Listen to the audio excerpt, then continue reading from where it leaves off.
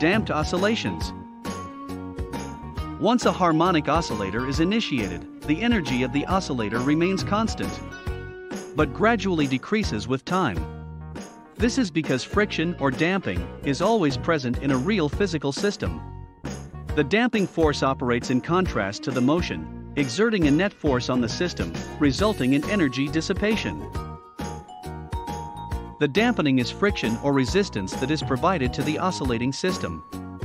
A damped oscillation is a phrase used to describe an oscillation that decreases in frequency as time passes. The amplitude of oscillations decreases with time as a result of damping.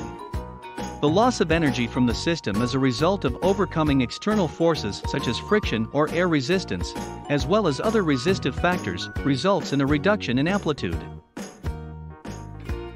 This has the consequence that, as the amplitude of the system diminishes, so does the energy of the system diminish. We can observe and experience so many damped oscillation examples in our day-to-day life and surroundings. There are two distinct forms of damping, which are as follows: natural artificial, forced oscillations. An oscillating system will normally oscillate at its natural frequency under normal conditions, provided there is no external damping or driving force applied to it. A driving force, on the other hand, is delivered to the system on a regular basis, and some energy is introduced into the system at a frequency that is different from the system's natural frequency of oscillation. The difference between the natural frequency and the driving force, S frequency, determines the forced vibrations. Amplitude. When a body oscillates as a result of an external periodic force, this is referred to as forced oscillation. In response to the addition of external energy to the system, the amplitude of the oscillation is decreased, but remains constant in magnitude. For example, if you are pushing someone sitting on a swing, you must maintain pushing them at regular intervals to ensure that the swing does not stop swinging. Difference between damped oscillation and forced oscillation.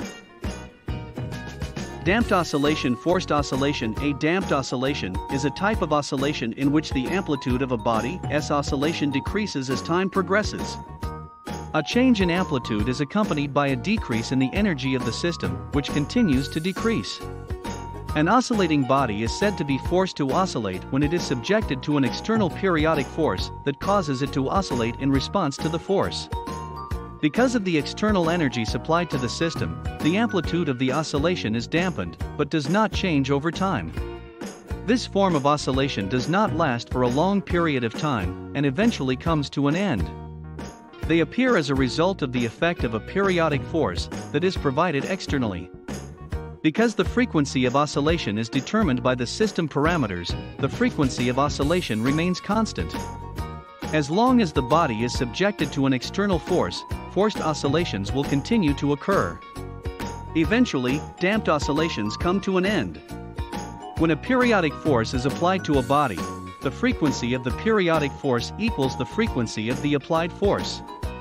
A swinging pendulum is an example of a damped oscillator, in which the oscillations slow down and eventually cease as time passes. As long as you keep pushing the swing each time it slows down, it will continue to swing since an external force is applied to it, resulting in it being referred to as a forced oscillator.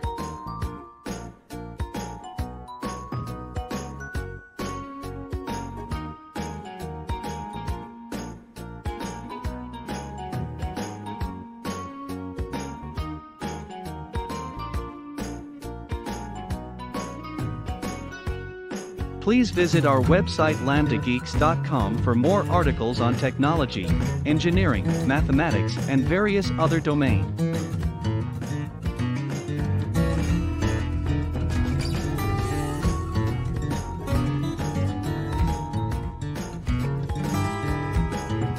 Scientific calculator and many more other tools.